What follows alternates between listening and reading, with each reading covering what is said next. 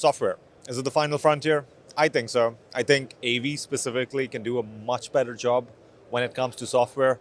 When I look at consumers, what I'm seeing is that function and hardware have been abstracted. And one of the reasons that has happened is hardware has become standardized and the API layer allows everyone to build on top of it.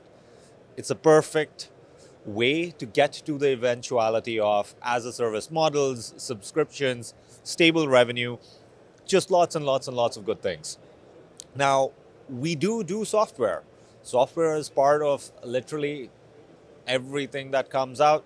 Hardware functions because it has software. The thing is, the software is very custom, it's very bespoke, it doesn't have scale, sometimes it doesn't work well with the other pieces of software, and that seems to be the big problem that we are facing.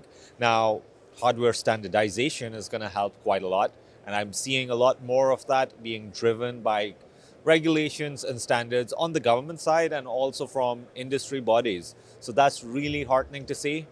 And what I'm also seeing is manufacturers and OEMs themselves are looking to build that standard hardware platform and then have that API layer open for development. I'm actually seeing this a lot more on the side of DSPs particularly, and also on the side of displays where, you know, displays really do have that standard hardware every single time, and that kind of makes them perfect for the app space to be opened up for applications like digital signage and CMS.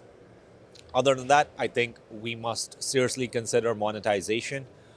It's going to be a hard one. When people expect software to be delivered for free, that expectation is going to be hard to break. Now, some people are already monetizing software, and that's a good first step, but I think this is something that everyone should be considering in getting their consumers to change behavior.